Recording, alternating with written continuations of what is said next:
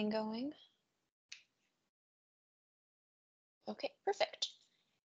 Welcome to yet another video code review. Today we're looking at constexpr string, which I know has been at the forefront of many people's minds for a very long time. So we have a lot of actually interesting things to talk about here. We have some interesting things to work around in terms of how we're testing this at the moment, given the kind of in-progress work being done in various stages, supporting constexpr string, as well as some complications around the small string optimization that we're going to have some interesting code to look at as a result.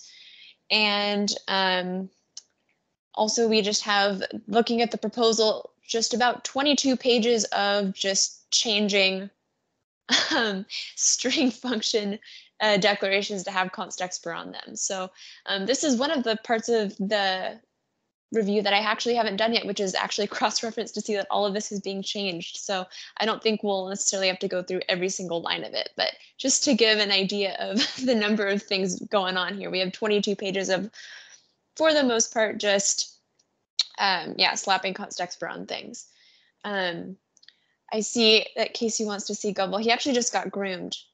Stefan can attest if all goes well and I'm in a good mood at the end of this. I'll post some groomed Gumball pictures in the chat, maybe some snow ones too.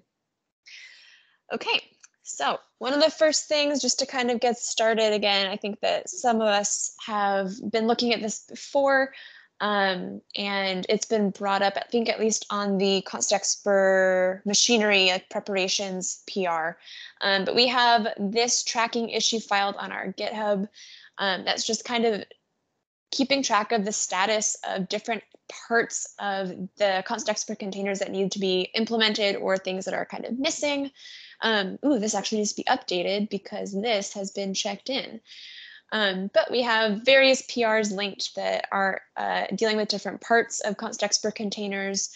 We have active Clang bugs, all of which I believe have been fixed and are being cherry-picked to Clang 12, which is awesome. We have several C1XX bugs. We have a lot of granularity here, keeping track of the DevCom issues as well as the internal PRs that fix them and the internal bugs tracking them.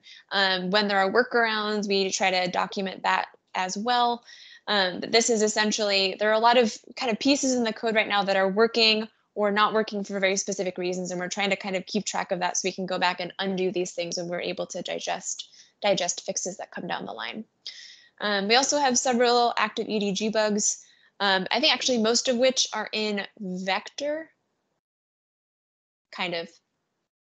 that's kind of true. There's one that's just like breaking for everything in string. So who knows really, but yeah, keeping track of all these things, different approaches between specifically Clang and MSVC in terms of the kind of approach to dynamic allocation, because there are some significant differences just in terms of what each compiler has chosen to allow or disallow. And so as a result, we have to kind of modify our code paths. And this actually needs to be updated because there's been some development since I wrote this, but this is explaining kind of some next steps, what we are waiting on, what we're not waiting on, and how we can move forward. So if you're ever wondering what's going on, I try to keep this as up to date as possible, though obviously I have a few things I need to revisit. One of the things that I guess I could actually pull up the regular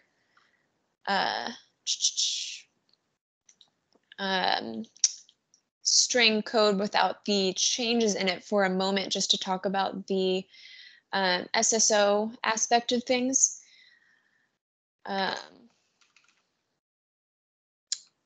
SSO is that small string optimization, and I'm happy to have Stefan or Casey, or I think Charlie's on too, to chime in a little bit more about this. But essentially, from my understanding, if a string is small enough that we could just store the actual contents of the string instead of a pointer to the string's data, why don't we just do that? So we have, let's see, it's a union bxty here that essentially does this work to either store a pointer to the data or just store a buffer of the data if the string is small enough. And this is in string val. Yep, that is used in basic string. And this is what does that work to kind of make that decision. And so there's a lot of work kind of throughout string that checks to see whether we are large string engaged or whether we are small string engaged. Can we become small if we just have had our size reduced a lot, or do we need to grow, and so on. So there's a lot of logic around that. But we actually found when implementing constexpr string that this was not going to work for us. There were a lot of proposals about how to potentially work with this union vxty and make small string optimizations function decently, but there are some complications around being able to switch active union members in constexpr, as well as being able to, like, being forced to use construct at when we are creating things in constexpr rather than a placement new, and how we would or would not be able to switch active union members using that call. That's a very vague, sort of hand-wavy explanation of why we were not able to use the kind of typical existing code paths here.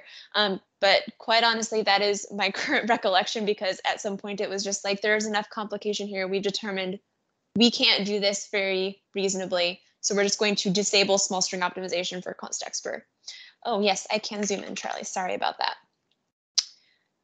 Is that better for anyone or everyone? Stefan is smiling at least, so I think that we're okay. It's more readable, thank you. Okay, sorry. Please do let me know. I tend to have things very small, and I'm just not as aware of it as I should be. So it's a little bit. I'll make it one bigger. Okay. Any questions on that from my very vague explanation, which probably leaves some things unexplained, but or any additional explanation anyone else wants to offer up?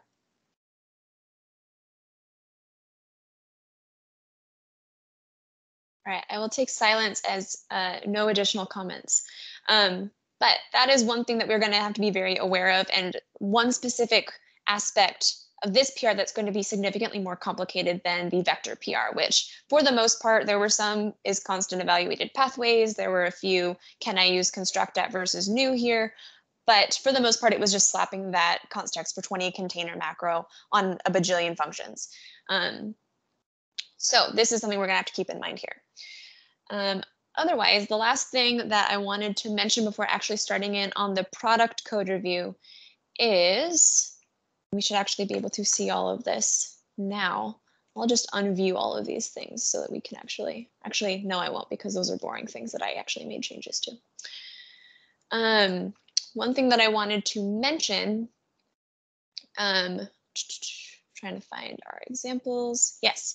So given that tracking issue of, all of these bugs via Clang, via MSVC and EDG, what our current approach is to essentially disable the lines of the test that are triggering these various compiler bugs, check them in to both our GitHub repo and mirrored to the MSVC repo to allow the compiler team to be able to use our code to protect against any regressions in compiler fixes that they've had for constexpr containers that we've requested, and do additional bug fixes that come up.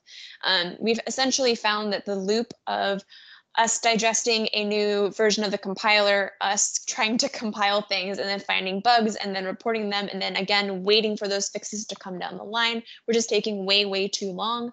So it sounds like, from my recollection, that this MSVC internal testing sort of approach was used in testing modules between the compiler team, and I think Stefan in particular was kind of helping deal with this, so that we were able to help test and have code that is ready to be flipped on once all those compiler fixes come down the line. And again, that the compiler team has a much tighter feedback loop of being able to discover and fix bugs rather than, as Cameron's mentioning in the chat, a 2-month loop between finding bugs, getting fixes, finding more bugs. Tyler has a question. insights into how to decode names. How does BXTY convey the idea of a string buffer, for example? This predates my time. I'll have to let Casey answer that in the chat. Currently, BXTY is the imaginatively named type of BX. BX, I'm sure, is B for buffer, but as to why someone decided it was a good name, we'll never know. Because X just means all other characters. It's basically regex for all other characters. Yeah, X in a variable name in the STL generally means we can't have single letter names. Right, so if you had underscore B, then you add an X, whatever. There, now it's not a single letter name anymore. So yeah, we have a lot of really weird things like that where somebody could have picked a better name for this, but they didn't. Yeah, my understanding is that in the VC6 era, I think Dinkamore's original code did use single letter names. And at some point they were expanded, but that was before my time. Okay, cool. I want to take this opportunity actually to declare some very exciting news that working with Elnar actually just today, I have removed all of these kind of if lines throughout the entire test that is specifically kind of disabling things for MSVC, sent him preprocessed repros, and he has confirmed that with the 1610 preview 1 compiler, this test compiles perfectly, which is very exciting because up until now we've had moderate test coverage period for this PR. So that's really great. So I have preemptively inserted this defined MSVC internal testing. If you recall in constexpr vector, we actually had this commented out because we did not know yet if things would actually compile and run and pass internally. The idea here being that this macro is only defined when we run the tests in the internal MSVC repo through contest, but not in our GitHub CI. But because I have confirmed and Elnar has confirmed that we are in good shape here, once this does get checked in, this should just be able to flip on immediately, which is very, very exciting. So that is great. But I wanted to mention that one little bit about the testing setup because it's a little bit weird. All right, any other questions? Cameron has a fun emoji in the chat. Is it a firework? Or a mosaic of some kind? Either one is absolutely appropriate in this case, assuming it's celebration. Okay, well, on that note, let's talk about the actual code changes. The ones that I have viewed here are for the most part unsurprising or not very exciting here. We have several skipped tests and expected results fails. These are things that are, I believe they were icing because of existing CL bugs. And this one, at least, I think is an ice. This one is a different type of error, if I remember correctly. But regardless, they have been reported. They are being recorded here.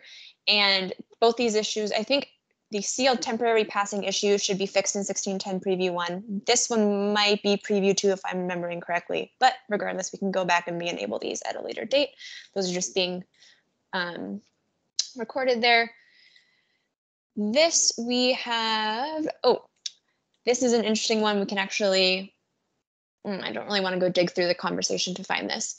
There is a tautological constant out of range compare diagnostic that was being issued here. And this was actually discovered a while ago by Misco, and we determined that this was the best way to kind of deal with this. So that is an existing change there. And I might come back and look at that and revisit that conversation a little bit later, but that does not seem too crazy interesting. And then otherwise, these are, again, for some reason, this is icing, but should be able to be re-enabled soon. So that's an existing test. And then this is just copyright banner, good, usual latest matrix, not concepts matrix, good for that new added test. And then here, this was something I just added. We have the feature test macro test here, which was not there previously. And I added it, so I probably don't really need to review it, but I guess I will. I usually just compare with the one underneath it. we do have this not defined claim here. This matches the constexpr20 container and the actual definition of the feature test macro, because we have this bug that, again, will be fixed in claim 12, but it is disallowing mutable in constexpr contexts, and that messes with our iterator debug machinery. So we're still waiting on that. Error, not the correct thing. I actually did go and check the feature test macro page, so I won't go and open that up at the moment. And then otherwise, end if else, if def is defined error. I think that that looks good. Okay, now let's get to the slightly more interesting things. As I mentioned, yep, we have not defined claim here for the actual definition of the feature test macro, also documented, so that should be good. And this is just claim format, reformatting things here because we're kind of splitting up these lines and these lines below. And then we're adding this to our paper list. Okay, let's look at X-string, the more interesting stuff going on. So we are here, this is in care traits, it looks like, where we shouldn't have to make any substantial changes, actually. This has already been constexpr20'd through previous work. It looks like Misco here was just doing nicer wrapping of the comments so that they don't wrap the parameter list. So that looks good. And now I think we are still actually, yeah, in care traits, but this is again doing the same thing, except what did he change here to make this nicer? I guess there was just a new line. This is not exciting. This is not important. Maybe claim format's doing a nicer thing. Regardless, here we have a little bit of interesting stuff. One thing I'll mention, and because this came up in constexpr vector as well, there is the question of whether we should do if def cpp lib is constant evaluated here or constexpr string. Both would essentially do the same thing, but this is a slightly stricter conditional here, and so we can just eliminate this code if we're not we don't have this defined just yet for whatever reason. So that was the reasoning behind that. It doesn't make a huge difference, but it also kind of helps centralize why we're doing these things that we're doing. It's for specifically this feature. Here, this is making sure to actually go and construct the character at this next instead of equals or an assignment here. And I believe this is because we need to make sure that we go through and actually construct something there if for some reason this is not default constructible in constant context. So that seems fine. Construct add is magically blessed by the constexpr fairy. It looks like that's all the changes that we need in care traits, and looking through previously, yes, all the appropriate functions have been constexpr'd. Right, now we're moving on to string const iterator, slapping constexpr20 container on various things. This is rewrapping, that's fine. We do have this that is being added, but this is just an issue with special member functions not being defaultly made constexpr. Filed, tracked, decent workaround. And then otherwise, this is just adding constexpr container 20 here. Nothing super fun and interesting happening here. The same sort of things being checked. And we've had the conversation previously, but even though many of these STL verify checks are going to be already happening through the compiler, since we're talking at compile time now, it's still worth keeping these here just for the sake of let's not continue to split off more and more constant versus runtime code paths. They don't really hurt much. All right, constexpr20 container on various things, more STL verifies, continuing on. Basically all the member functions of string const iterator. I'm just expanding all these regions just to make sure there's not some random : new or something else hiding. Since we're enabling this for MSBC now, I'm not as concerned about that, but who knows what's going on. As we kind of mentioned with like the SSO stuff, there isn't the same like, oh, the compiler will just check this for us, like : new is just not allowed. There is potential for like some invariant of what we believe the size or the reserved capacity to be at different points in time. So just trying to make sure that we're not missing something in addition to the changes being made being valid. Right, this is just putting constexpr 20 on all this stuff. This is rewrapping the comment. That looks good. And same. Great, and then, okay, that's the end of string const iterator, and then we have the operator plus, which is not being made constexpr 20.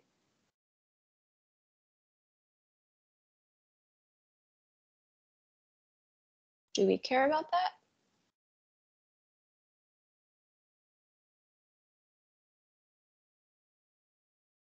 I think bug. Bug. Yeah, I suspect we should care about that. I was gonna say. All right, well, I can't actually comment on this because it's too far away from lines being changed. So I'll just put it here since it's towards the bottom and say, I believe the operator plus, this is, I'm going to,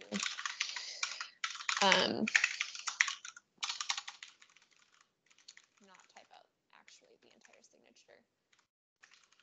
This will be made constexpr 20 container. The signature is actually offset plus iterator. It's not adding two iterators. Thank you.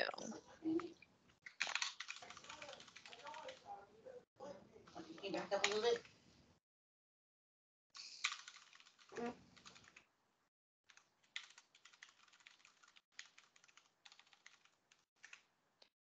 I'm not going to sound very nice in my comments because I'm going to be the one going through and making these changes. If the tests are passing, despite this bug being present, you might also point out that this indicates a lack of test coverage. Just to make sure, that they know, hey, you should also add test coverage for this because you missed it.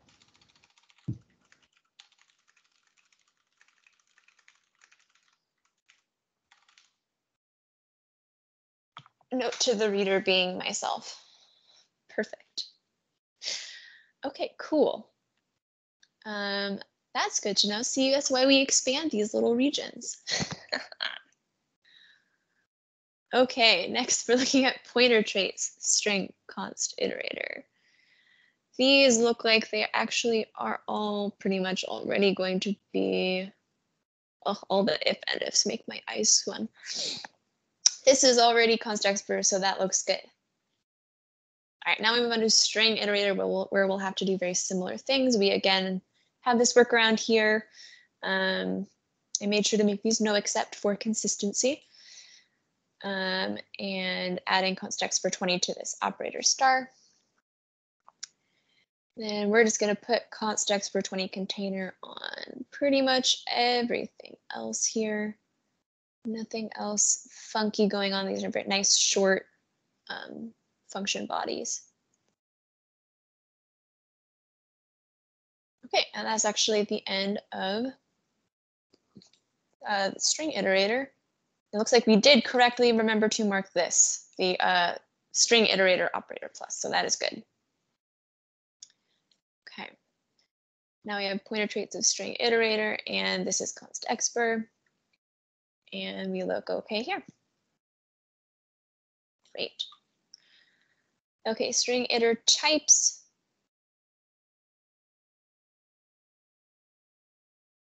I don't actually know what this does. That's a weird bit of machinery intended to avoid a bloat of mangled names. When we added support for allocators, I think around the CS+11 timeframe, the base class started being templated on type name, allocator traits of allocator, : value type, type name, allocator traits of allocator, : size type, and so forth, all to handle fancy pointers. And then this was actually bloating some mangled names beyond 4096 characters, which triggered ominous warnings about, oh, we're going to have to hash this in the PDB. It was just a nightmare. So this thing in the simple types is intended to avoid making mingled names of the classes too long, especially when there's no fanciness involved. So if you just have a std allocator, we end up using something called simple types, where the mingled name does not need to encode all this stuff, and we can just hard code size t and all that stuff. That warning is no longer actually emitted by the toolset. The hashing still happens, but we just don't emit that warning. In theory, we could probably eliminate this stuff in vNext, but that's why it's there. All right. Cool, thank you.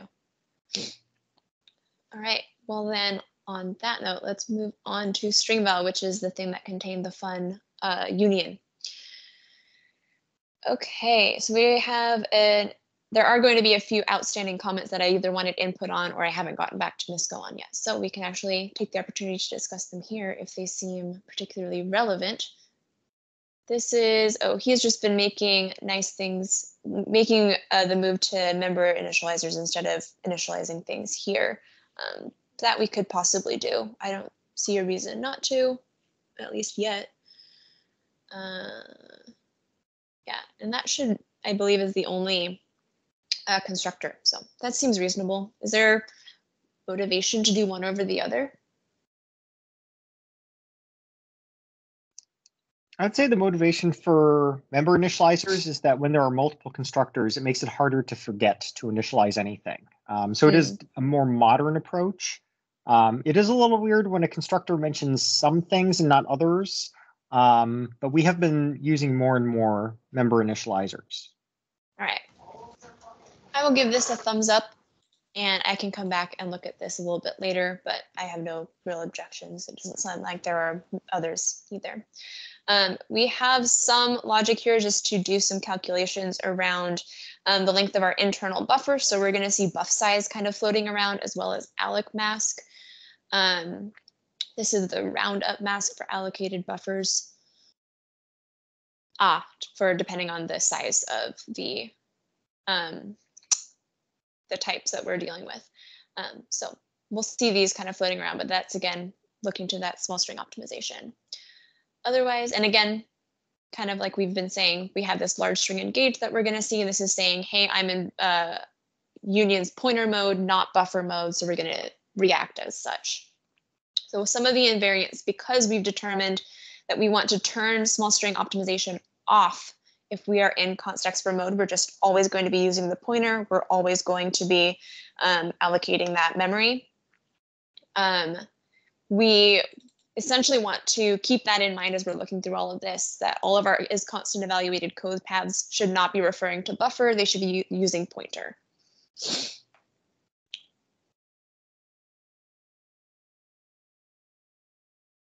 Speaking of which, is this going to be, if we're large string engaged, we go and give back the pointer. Otherwise, we have this.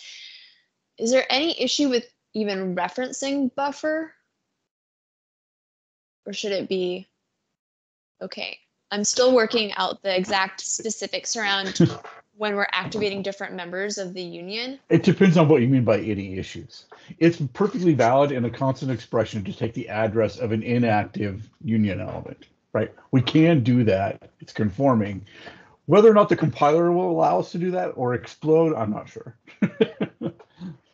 Well, I don't think CL is exploding. So that's All good. Right. We're good then. Okay, great. Thank you. Then otherwise, we're making this constexpr. That seems good. Same thing here. Just doing the const version of this, it looks like.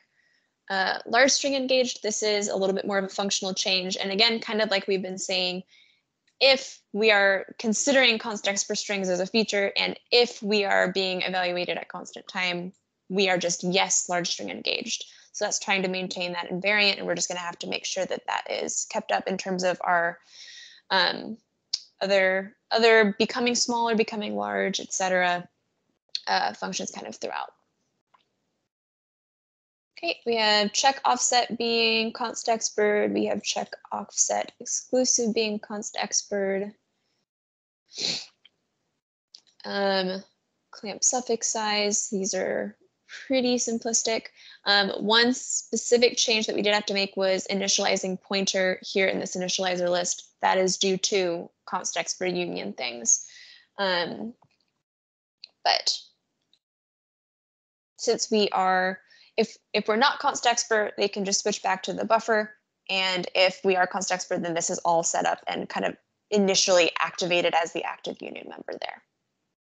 Then otherwise, we're making the constructor and destructor for the union constexpr. And that's all for string val. Right. All right, background from Stefan on large string engaged in the chat. Feel free to read. I do remember seeing some references to buff size elsewhere in the code, so maybe that's an opportunity to also just look through and see if there's opportunity to bring some clarity there and use large string engaged, or if there's a real reason to use buff size. Okay, basic string, we have different kinds of tags being used here, whether we are a concatenating constructor or all of our value allocating constructor, so we'll see those later on. And then we get to the meat of things, actual basic string. Okay. There's all sorts of fun stuff kind of being hidden here, but this is internal state and aliases and so on stuff that does not actually need to be constexpr because they are not functions. And I don't think there's anything here that needs to be updated. This is a nice documenting comment around can mem copy val, though in constexpr we cannot mem copy val just as a rule. So we'll see that wherever this gets referenced, we actually just end up making sure we disable that because we don't want to have to do this work because we just know we can't do it in the first place. And great. All right, moving on to actual constructors. Do I want to? We're already at 4:30. I'm trying to decide if I want to go through and actually cross-reference all the changes.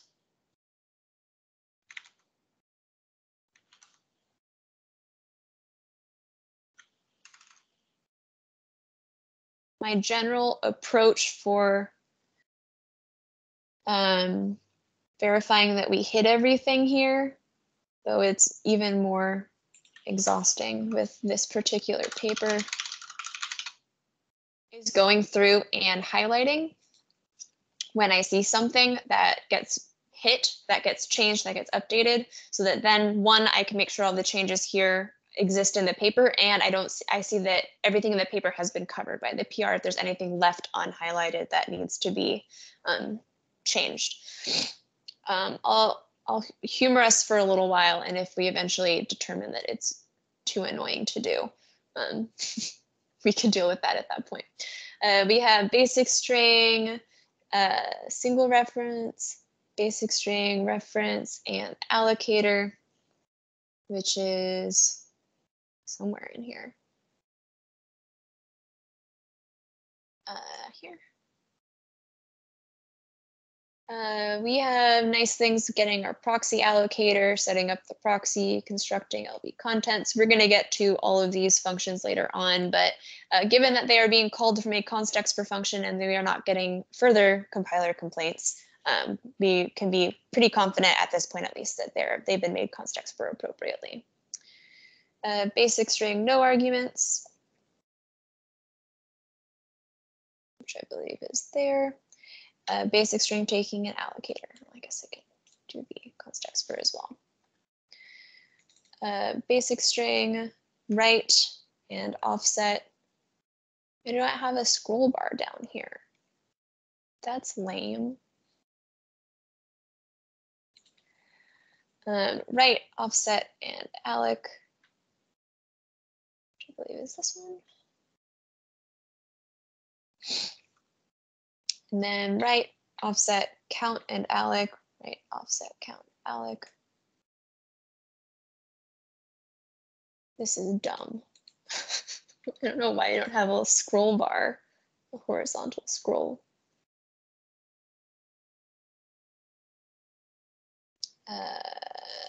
Ellen pointer and size type, which I think is this guy here.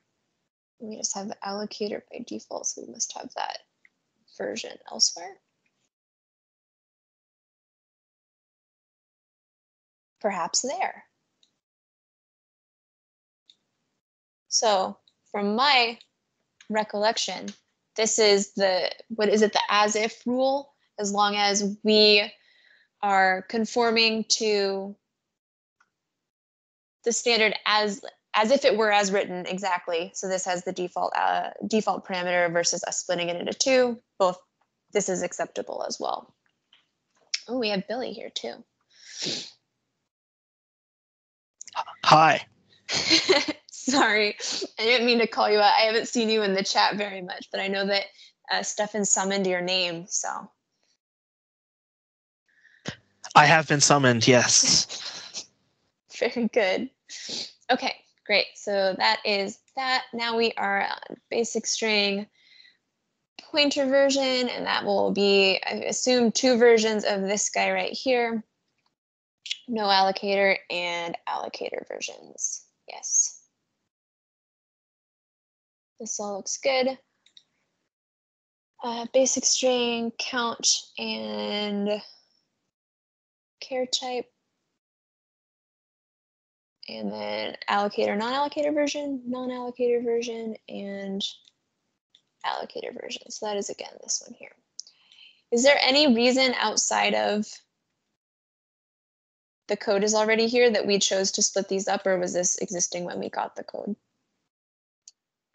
I believe that dates back to when we got the code. I think there was some desire to not default construct and then copy construct an allocator. But allocators are generally so cheap that I'm not actually sure why they're split. It affects debugging. Like it makes the number of step intos you have to do very high. Before we got just my code. Okay. Yes. So like if it's something you expect users to hammer heavily, it makes sense to keep the overloads. But for like a lot of the obscure stuff we added recently, we didn't bother. Cool, thanks. Yeah, because it looks like we actually have it in this case down here, which is interesting. Regardless, I saw in the chat, Tyler had a question about, yeah, constexpr 20 container, and I think Stefan answered things there. I will also mention, if you've tuned into previous reviews, there's also constexpr 20 dynamic, which is defined slightly differently, because constexpr 20 dynamic is specifically for P0784, which constexpurizes the allocator traits as well as makes new and delete sort of constexpurable, which is okay for Clang, but the mutable bug causes the container implementation on our end to not work around. We can't work around that bug in Clang. So constexpr 20 dynamic is essentially constexpr now in 20 mode, but constexpr 20 container still needs to exclude Clang from that, which is why it's a separate macro. Well, then eventually I'll just be constexpr 20. Okay. This is the template and iterators and allocator. Great. All right, we finally are not looking at a constructor for a moment, but we have construct, which is presumably called from various other constructors here. That's been made constexpr, and this seems fine. We have, I believe in 1546, the constexpr machinery in preparation for string and vector. Already done the work to do all of the guards and kind of proxy machinery be made constexpr. That was not a grammatical sentence, but you know what I mean. Okay, and then we have construct. Again, different version and another version, all of which are being made constexpr. No scary reinterpret casts or anything like that, so I think we're okay.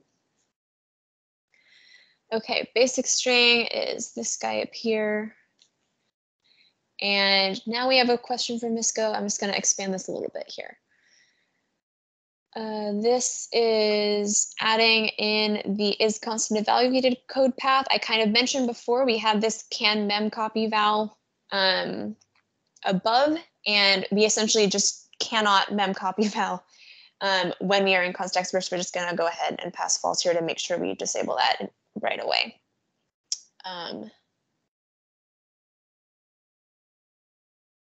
Yeah, and this is conditioned correctly and structured. Should we file an issue to move this from tag dispatch to if constexpr?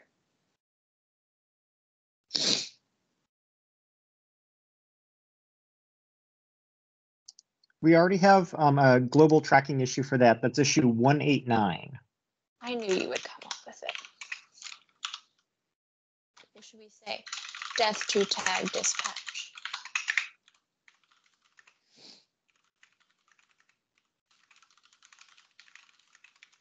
I'm going to assume that that's correct because I haven't actually looked at it. Yeah, here we go. Okay, great. Okay, basic string, right, and allocator, that would be this one.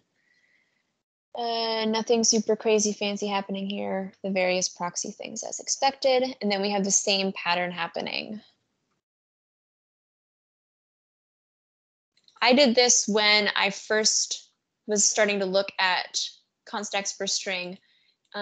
Is there any better way to do this to make this a little bit less verbose that you can think of, like potentially? Well, I don't know that we can do anything within the actual definition of mem copy val to do this. But are there any other suggestions on better ways to structure this? So Billy suggested false type. Interestingly, you could imagine a helper function. No, you couldn't. You can't vary the type based on a runtime thing, unfortunately. It would have to be sort of like a meta function that would say, here's take contents. I would like to call you with write, but if you end up being is constant evaluated, then don't actually pass memcopy val. So if it occurred in like a zillion places with a zillion functions, in theory, you could extract out this pattern, but I think that would probably be more effort than it's worth. Okay. Let's keep a general mental tally of how many times this comes up to, if it actually comes up 20 million times. We can consider it, but I don't recall it happening super often. I think maybe 3 or 4 times, so thank you. Okay, now we have a basic string, and here we're using the string constructor concat tag, which I believe means that we don't actually have a corresponding constructor in the standard to directly base this on. So this is used internally, passing that specific tag, probably to simplify some logic, since concatenating strings gets very fun. But this is a substantial function. We actually do have to make some changes down here. So let's see what's going on. I'm taking a bajillion arguments. We're using this buff size again. This is to set the new capacity. Here again. Okay, so doing a quick read through of just kind of the logic here to make sure that the logic down here, since we're actually changing things, matches up. This is the new size of what we want to create, left size plus right size, concatenating those 2 strings. New capacity is buff size -1. So this would be saying, like, if we're just starting out, this is what our capacity is going to be if we're in small mode. We can fit inside that buffer. My data, get the buffer, do the proxy allocator fun stuff. If my capacity is too small for the size that I'm going to be, I need to calculate my growth, I need to allocate, and I need to get the pointer, and then we're going to construct in place the fancy pointer at that union's pointer now. So we're making sure that we're no longer going to be using buff, we're going to be using putter here. Else if, so thinking in terms of constant time, if we were already going to do larger size, if we're going to do large mode, we are still going to do large mode. That seems fine. If we could, at runtime, if we would, in theory, fit inside of the buffer, but we are now being constant evaluated, we essentially have to do the same work down here. We allocate, we unfancy, and we construct in place. We don't need this specifically. Calculate growth, I believe, looks at a reasonable size to become, growing at some fun rate. Should be in here somewhere. I can't type very well. I am having a carpal tunnel flare up, so my arm is all funny. Here is calculate growth. And yeah, so this is essentially just finding a reasonable size to grow to without being, too restrictive, so we only grow a reasonable number of times, not like every other function call. So, of course, now I've completely lost my place. I don't think we need calculate growth here. I don't think that there's necessarily harm in calling it. I don't think we need it. Is there any strong disagreement there? So my concern would be not really conformance, but if there's any potential in constexpr land for something like stir plus, X, Y, Z, or like, a whole bunch of repeated string concatenations. If we do something like allocate the current capacity, +1, or the capacity we were going to have +1 or something, and copy the existing stuff over, do we get essentially quadratic time? And it's all constexpr time, so I don't think there's actually a conformance issue, but it would appear to be a throughput issue. Like I took this code that was marked as constexpr, and it runs fine at runtime, but the moment I try to actually evaluate this at compile time, it takes 5 minutes to compile. I'm not 100% sure if that's the case. It's just whenever I see any sort of allocation stuff that does not go through calculate growth, the question of could this lead to quadratic time is important. I don't think that there would be any harm in calling calculate growth and basically following the same pattern here. So I can go ahead and make a comment on that to add that in. This does only activate if we are not if it would only activate repeatedly until we were too big to fit in the buffer. Oh, I see. New capacity starts at the SSO. So, okay, it only activates if we would. Okay, so it's a one-time thing, and it really just says allocate 17 bytes instead of, using the buffer. Okay, so that there's no potential for quadratic. That's right. Yeah, this still would be probably a little more reasonable just to follow that same throughput optimization. So I'll make a comment here, actually make it on this line.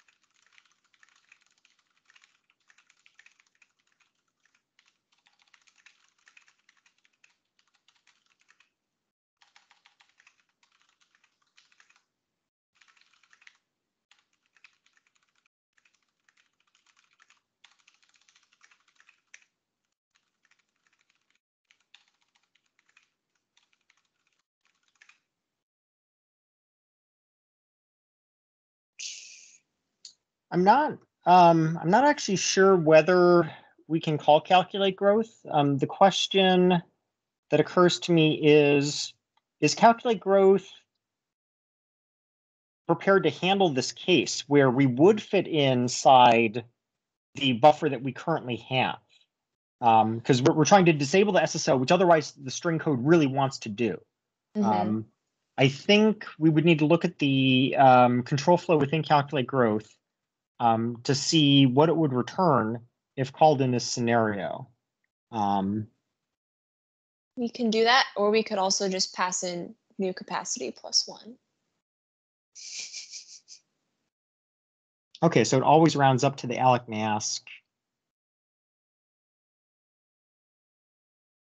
And then it increases. Okay, so it may end up working. That's good. I wasn't sure whether it was going to be an issue.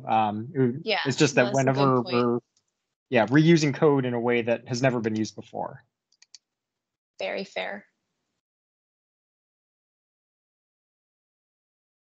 Okay, cool. I will come back up here to where we were before. Great. Okay, and then outside of that, well, I guess an additional question that I didn't actually put here but occurs later down in the code from a previous review is that now we have essentially 2 branches that have almost the exact same code. Here, it might change, right, if we pass something different into calculate growth or if we just leave it with new size. But the best way that I can see to try to combine these into a single branch is to do a weird if open paren all of this include this test or and then the normal test and the rest of the branch, which is kind of similarly gross and perhaps less readable, but fewer lines of code. But this general pattern occurs fairly often because we have if we're in large string mode, else if we're in constant evaluated mode, else small mode. And those first 2 branches very often do the exact same thing. So I'm wondering if we have a general preference as a code base on kind of what style to use here.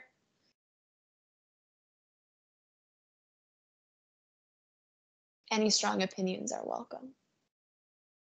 I assume most of these tests are occurring when we're trying to determine, like, would we be switching into large string mode? Because if we were always just querying our current state, we could add that code into large string engaged itself.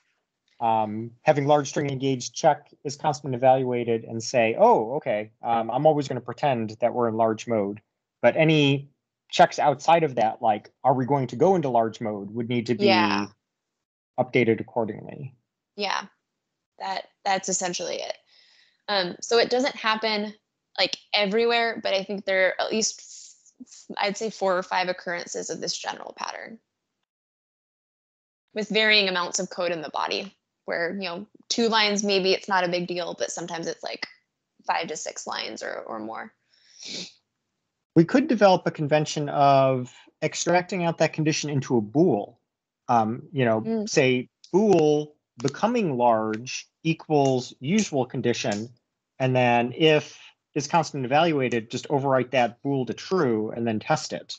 And that avoids any sort of, messy if-defing around the condition itself. Yeah. Okay, that's a good idea. I will make sure to check what the optimizer does if you do that. We love the optimizer. I have had bad experiences crossing from the control flow domain into the data domain and vice versa, making the optimizer very angry. But maybe they have since fixed that. Well, in this case, what I would be suggesting is simply, I see it's the overriding of the bool. I would expect the optimizer it's the putting the condition into a bool in the first place. Oh, yeah, the optimizer should totally handle that because we're not going to take its address or anything. I believe you that you've seen weirdness there, but yeah, I'm just saying double check. If it is an issue, if it is an issue, the backend should fix that. Right, because you don't want it to turn into do bit twiddling tricks to form the bool and then do if bit test on the bool, which I have seen it do before. You want it to actually do the test of the original thing.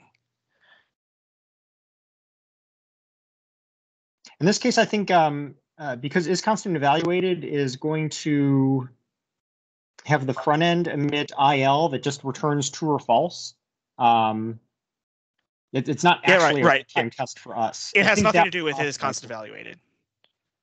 I'm talking about the not constant evaluated path. Mm.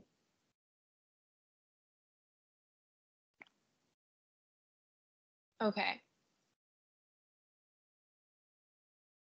When I find my comment that asks about this, I will comment on that with this general potential solution, or at least investigation that needs to be done. I don't think that in any place it is erroneous enough to force us to do something other than what is here. And we can always file an issue to come back and look at that, since this is a high priority, get this checked in ASAP feature. Good to think about though, thank you. This is something else that's being added. If we're constant evaluated, make sure we assign something into the footer, because copying into uninitialized memory is technically UB, so fill it once. So I believe this is where this is addressing a lot of the object lifetime issues that were coming up as we started trying to disable the SSO aspect of things, because UB is completely disallowed in constexpr everything. So this is something that will occur kind of throughout. So anytime we are officially making the new pointer for that union, I think this is something that we should be seeing. So in a previous review, I put this in an additional place that it wasn't before, because that's something we need to be very cognizant of moving forward. Why can I not select this? Okay, I got it. Okay. Can I scroll over? I have a question about that comment. Mm-hmm. Yes. The comment claims that copying into uninitialized memory is UB, but then it fills with default constructed character, so a 0 value, which is essentially a copy. I think the comment, did the comment intend to say copying from uninitialized memory? Because I could definitely believe that you can't read uninitialized memory and expect to get some garbage character. So we need to at least initialize it with something. I just don't understand why it says copying into uninitialized memory is UB. That's a good question. This is a comment from Misco. He was adding this pattern kind of everywhere. Not all string elements are characters in C++ sense. So I know that they can be copy into them to create the objects. Oh, but these have to be char-like objects, right? Which means they must be trivial and pod, which probably implies that they have to be implicit lifetime types. Oh, I see. To begin their lifetime, to begin the lifetime of the objects is the question. What begins the lifetime of the objects? And I think these are implicit lifetime types, and they just naturally spring into being. Okay, so copying into might have been intended. Mm-hmm. Okay, I was just confused whether there was into or from confusion. But okay.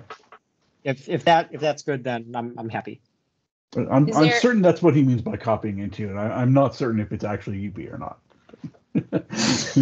There we go. Is there any edits to this comment that we could make to mention starting the lifetime of things or otherwise?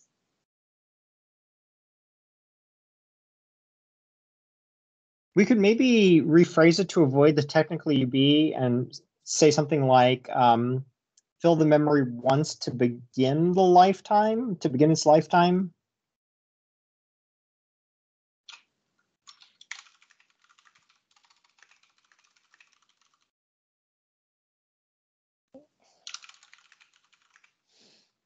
I'm going to take it back. This doesn't make sense to me. We want to assign them here instead of copying into them below? Yeah. That was my exact concern, yeah.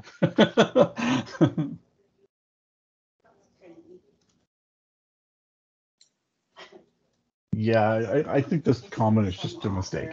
I think this is a mistake and an error, and we could have lied that bit of code. The whole if statement. And Well, yeah, the state is constant evaluated and creates a sign call. every day they shovel snow into their pool that looks I painted. will. I'll add a comment here to investigate it more. Yeah. When he started making changes on top of my changes, he added this kind of throughout, and I have not actually tried to remove them. So you may be very right, and I think that we did have the conversation when I was initially running into those object lifetime issues about the fact that they have to be care-like, whatever the type is, and thus they should have implicitly their lifetime started. So that all makes sense. It's also possible that when he didn't have that, the compiler complained to him, and instead of assuming it was a compiler bug, he thought it was UB, right? I mean, Yeah. you never know. We're on the bleeding edge. So I am. I do so we're all kind of flailing around.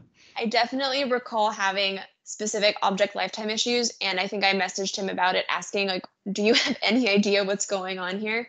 This is before I became a little bit more readily expecting a compiler bug. And I assumed that I was misunderstanding something. So this may have been in response to that. And the issue may have been fixed with this, or the issue may have been resolved through something else. So there's some debate over whether this pattern is actually required. The type given to basic string is required to be care-like. Specifically, its lifetime should begin implicitly. I don't know if there's a more standardy way to say that.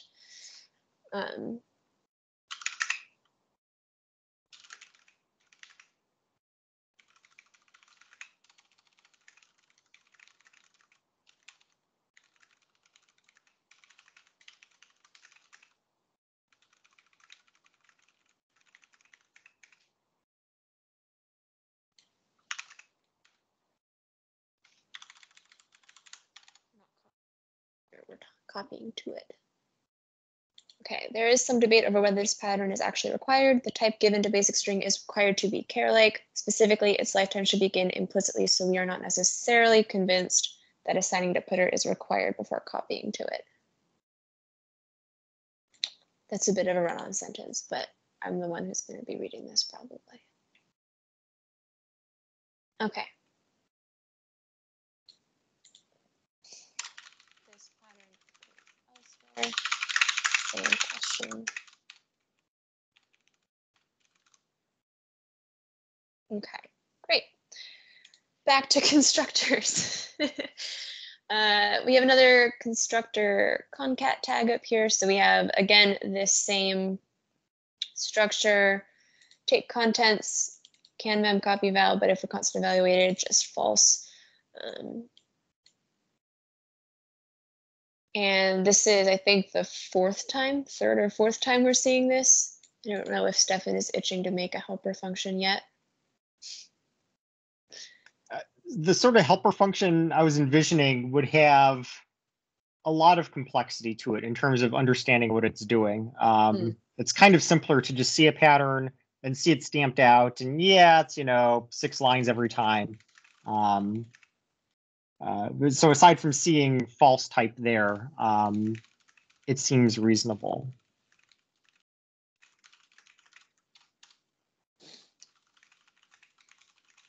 I think this was my debugging comment as I was developing this. Okay, cool. I'll err on the side of just leaving this pattern. It's not. Yes, Billy?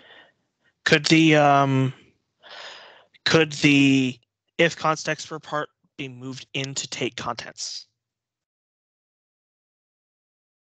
Probably. Instead of like making a whole new Yeah. helper function thing. Like I wrote that, if I recall correctly, I wrote that before if constexpr was a thing we could assume existed. Yeah. That is a really good question. Where in the world is it? It's probably, oh yeah, there it is. Yeah, that's actually a really good question, because just because we call it with the true type saying, hey, you could memcopy, it could decide of its own accord, wait, I'm not going to memcopy it because I'm constant evaluate to call the other. Oh, yeah. So where's the other one? Right. Well, I'm saying like the reason take contents has think two it's above. overloads. Mhm. It has two overloads, and the caller fills it in is because it used to be there was a single function that did this and had tag dispatch inside. Yeah. And at the time, for debug code gen reasons and stuff, I hoisted out the construction of the tag into all of the callers because string is hammered by the universe, and it was worth it. But now that you get to assume is constant, you have is constant evaluated, you could go back to, well, that this all just lives in take contents, and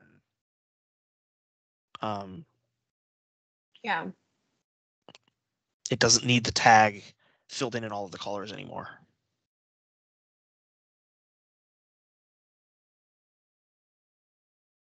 Cool. That is a good idea. I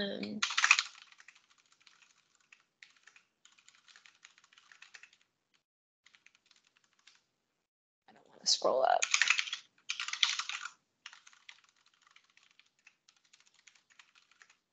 The vague things one remembers from 2+ years ago.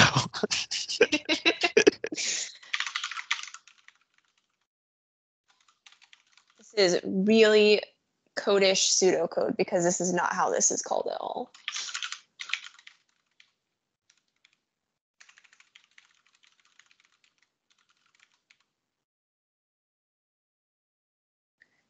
Make this bigger so I can see it.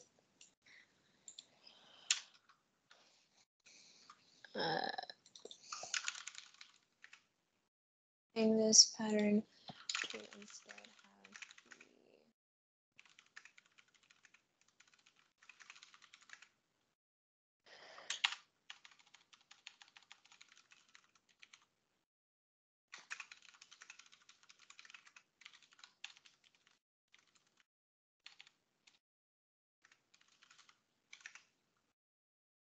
And I think what Billy was suggesting that I didn't even realize until he mentioned it was that it should also be possible to move the can memcopy val. So like make this not a tag dispatch overload at all.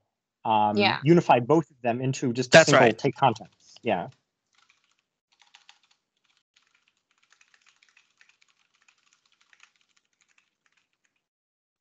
And I think because the actual memcopying is done by a separate function, we don't need to worry about this function, the take contents being marked as constexpr 20 container, because it's memcopy val from that conceals the memcopy. I think that saves us.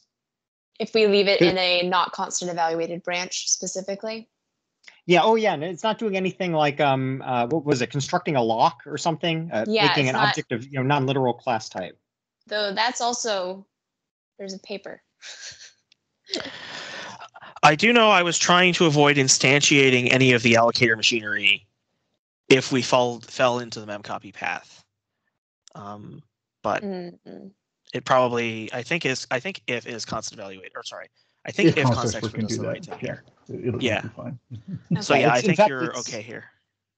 The if constexpr is going to be strictly better for code gen in debug. But it's just we haven't gotten around to it. But in this case, there's a motivating reason to.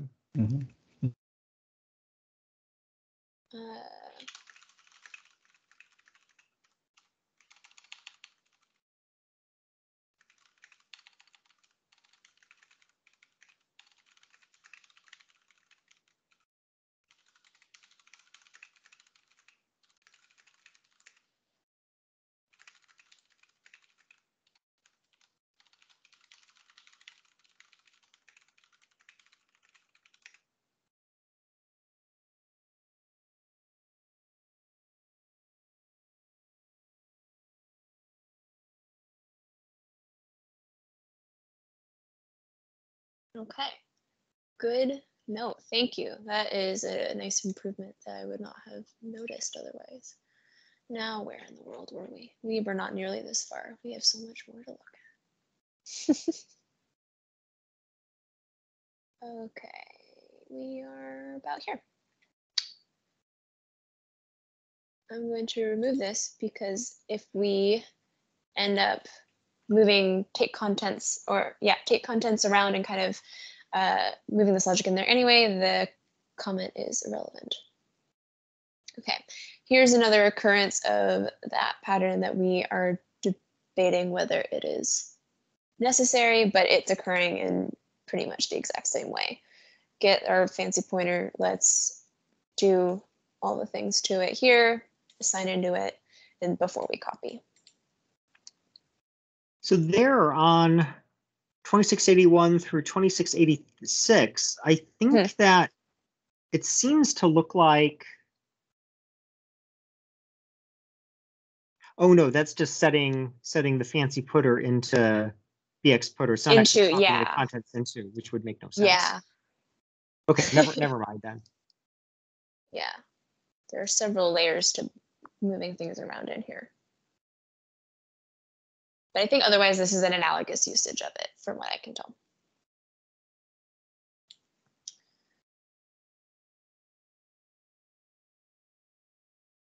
Billy has optimizer news in the chat. I'll let you all heart and thumbs up. Yeah, basically what I mentioned and what I spoke about doesn't matter. Yeah, screenshot of Beyond Compare. Billy confirmed. We know it's really him.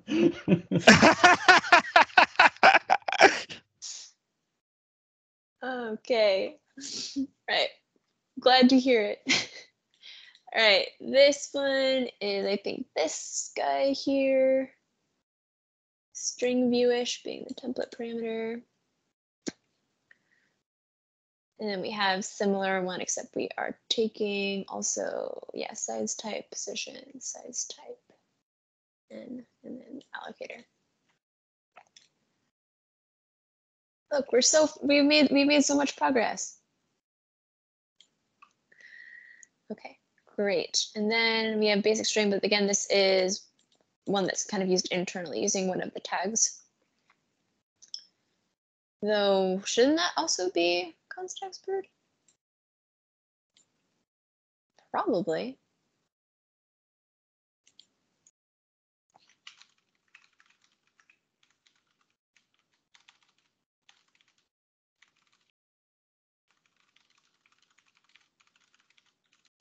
Oh, this is such a long name. Is the non-member that this constructor supports constexpr in the standard? I don't know. Isn't that used by the operator plus feature that we added pretty early on in the 20 cycle? That's the concat one we were just looking at. I don't know about this one. Where is this used? I wonder if this might have, I was wondering if it was like a merge conflict where this appeared after Misco started. Sorry. My VS Code was tiny. Oh my Jesus. Sorry. Probably shouldn't say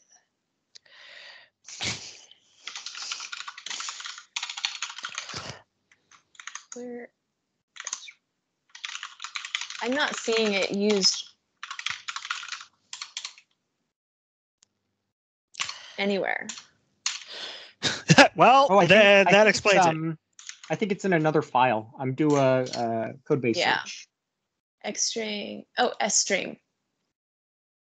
The basic stream buff moving from R values. So this may have been a merge thing where this feature appeared after Misco started this PR. This has been running so long. Yeah. Okay. Although I don't think any of the IO streams was made constexpr. Yeah, this is not required to be constexpr, so it's actually fine. All right. Well, good to know. Where did my code go? There we go. And this guy. Then never mind. Okay. Move assign. Internal function. This is just another occurrence of this pattern. Otherwise, just making it constexpr, proxy things, same sort of dealio. And this one just calls the other with equal allocators. Cool. Okay, move assign from buffer. Move assign from a buffer used by basic string buff returns large string engaged. So this is a place, at least initially, where I'm thinking, so there are several functions kind of throughout which are making the assumption of I am moving from large to small or from small to large, etc. But if we are dealing with a call in constexpr time, then everything should be large, I believe. So And there also, are some, yeah, go ahead. Oh, sorry for interrupting. Also, this is the comment indicates it's for basic string buff. So I suspect that this does not actually need to be constexpr 20 container unless extra calls have appeared. I do like the addition of no discard. Of course you do. Is typically in our comments used by basic string buff mean that it is exclusively used by basic string buff, or hey, this is an X string, FYI, this also is used not just by basic string? I believe it was exclusively used as part of that PR. And it has to be a member function of string. Yeah, and it's public because it doesn't bother granting friendship with a for declaration or anything. Yeah, so this one does not need to be constexpr.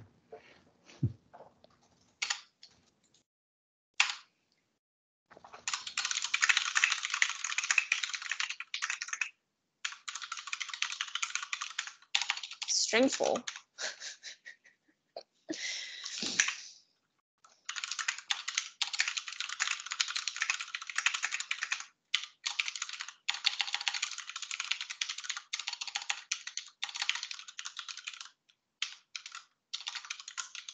Mother of. Come on, get out. Oh my God. There you go. Should we consider adding comments to this function and the corresponding constructor to indicate that they're only called from basic string buff : stir?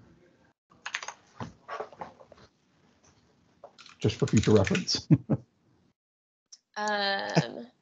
Yeah, go ahead, Stefan. I think that was the intention of used by basic string buff, but perhaps we could say used by basic string buff only, or used by only basic string buff. Oh yeah, exclusively is even better, yeah. Perfect. That's a good word. Where else did you want to add that, Casey? Oh, this was called by the constructor. Yeah. Where? Wait. It's this thing, and there was the constructor that takes a tag that we decided did not need to be made constexpr after much discussion. Thank you. For the similar case. This one. Yeah. I cannot comment on it though. The above constructor.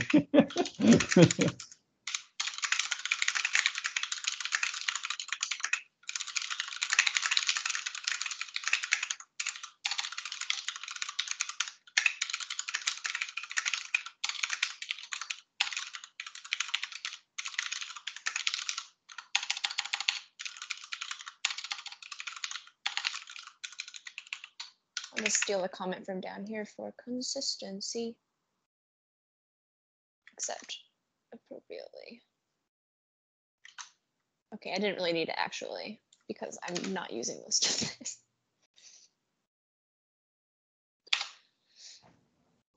Exclusively. Yeah, how did I miss that one? Because I just put it in my suggestion, not in the actual thing I copied. This is a riveting code review. Okay. It's just like all the other code reviews, trust me. you feel weird because you're the one doing it, but trust me, they're all just as boring. Cool. Okay, fantastic. And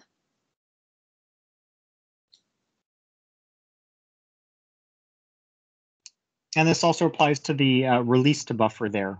The same that's by essential. Yeah. Yep. I will just release to a buffer or allocated when it's small string mode used exclusively by basic string. Oh wait, I should not do code ticks in a comment. Okay, thank you. Oh, and actually, let me just make the suggestion be across those two lines because we should also remove the constexpr20 container.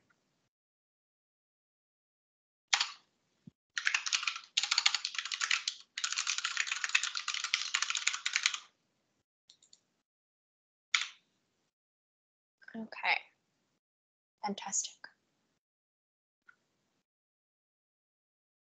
Okay, operator equals rewrapping things because constexpr20 container is a mouthful.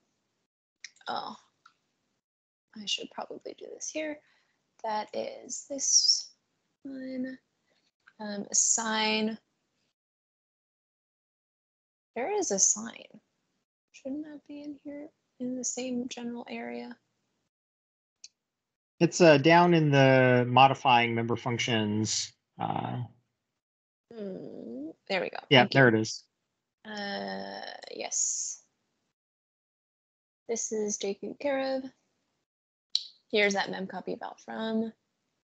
And we don't want to make that constexpr because it calls this and it doesn't need to be. We have already commented on various take contents, structuring of things here. So now we have construct LV contents. This is a place where Misco did change behavior. So he wanted to double check on this. And I believe it's okay, but now Billy's here, so. Assign by copying data stored in write.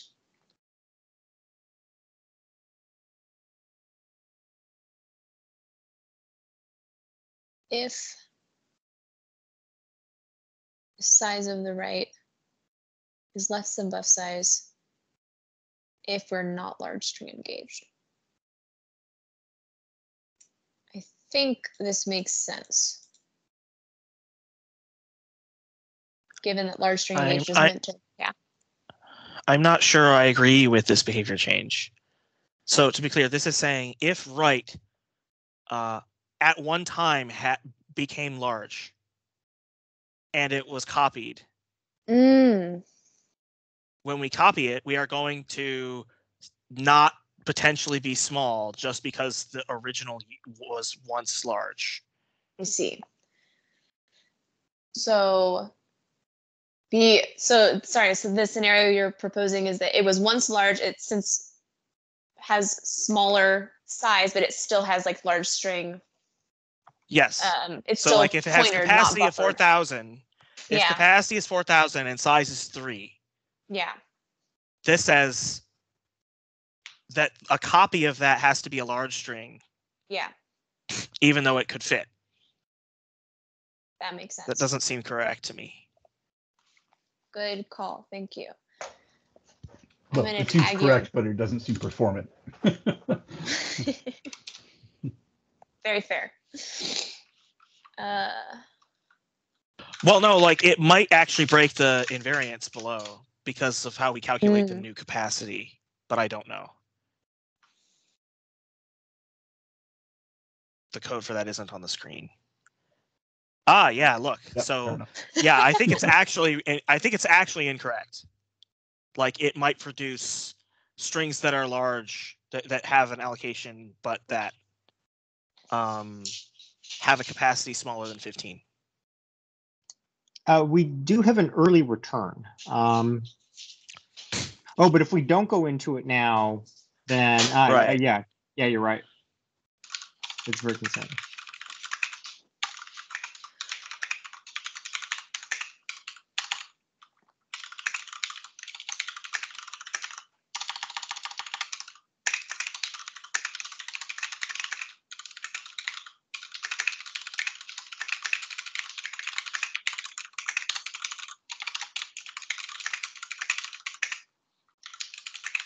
I'm reminded of the situation with the bucket array in the unordered containers. Like, what do you mean clear is super expensive because it walks the whole bucket array? Oh.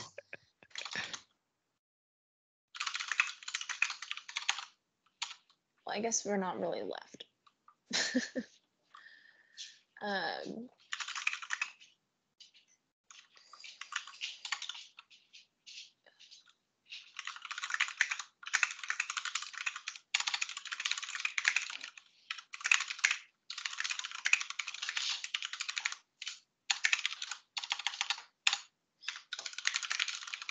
Just a minute.